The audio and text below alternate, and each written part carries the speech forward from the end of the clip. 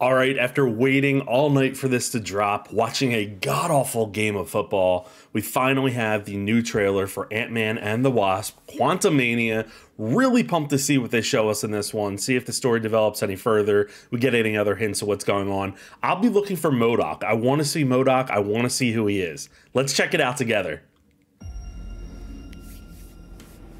You're an interesting man, Scott Lang. You're an Avenger.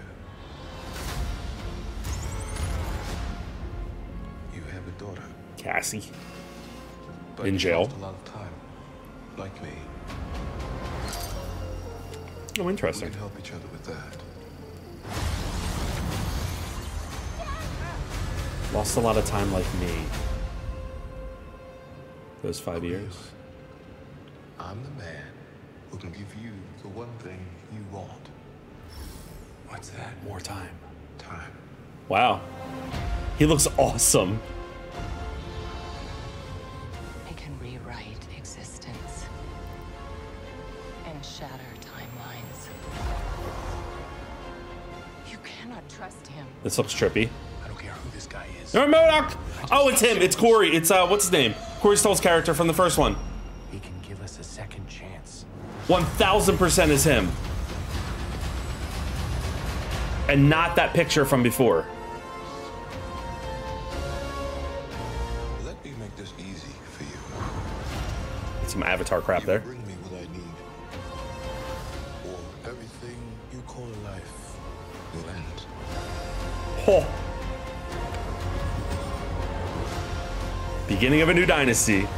This is all my fault. You may not want her to watch this. We had a deal. Oh. MODOK. Oh, well, there is the design. You thought you could win.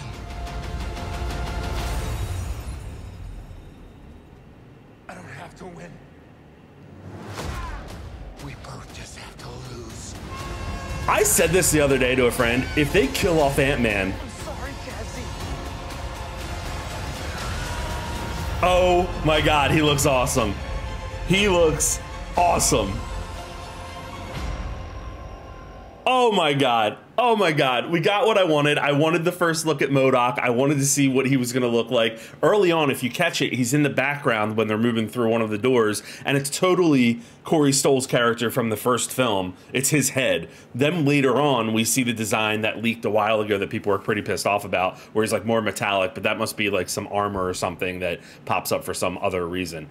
Wow, this looks, you know, it's kind of what we saw in the first trailer. There's a deal between the two. They're kind of helping one another out. But as we see the warnings from his mom come true down the road, we find out that, you know, Kang probably is going to go back on his word, can't be trusted, and chaos ensues. I don't know that they're going to kill Ant-Man off, but I started thinking about this recently, that would be a really interesting thing for them to do. But I just feel like his character just brings so much levity to so many movies when Ant-Man is involved that I don't know that they would want to get rid of him there. But interesting premise. He wants more time. He wants to experience the time that he lost with his daughter. And, you know, go back, and I don't know what that looks like, because you're seeing her as an older, you know, individual here, and you don't necessarily want to be like, no, we're going to change you back.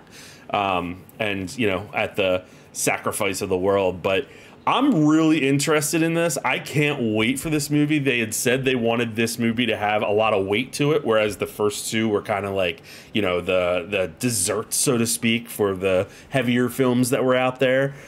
So it looks like they're moving that direction, and it's kicking off Phase 5. Let me know in the comments what your thoughts are, if you're excited for this movie and what you think of the trailer, and hit subscribe to follow along for more.